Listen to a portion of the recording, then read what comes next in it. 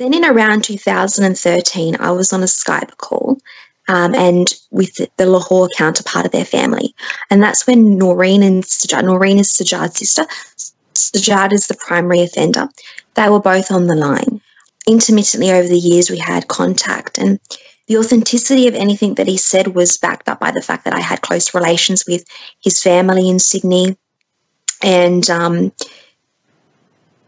he really put on the grooming when I went through a bit of a mental breakdown and I was really struggling, and I was hospitalised, and I absolutely needed the comfort and love of somebody. I was a little bit more hesitant, I'm a Westerner. I wouldn't ever get an arranged marriage. And I said, but I became okay over time with the idea of going to meet him to get to know whether we were compatible.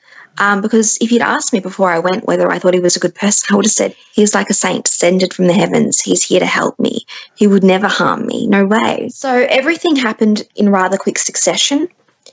I then, my visa had lapsed. My passport and my flight was cancelled. My passport was taken away. My wallet was taken away.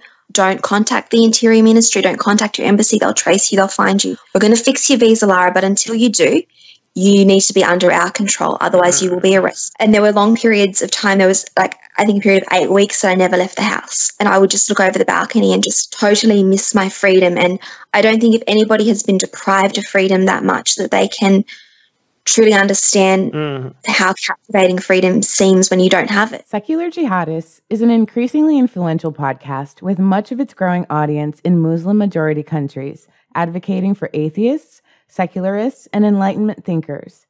We want to reach out to more people. If we reach 500 patrons, we will be able to translate our shows into Arabic, Urdu, Persian, Bengali, Malay, Turkish, and other languages in these countries. Help us get there at patreon.com/SJME.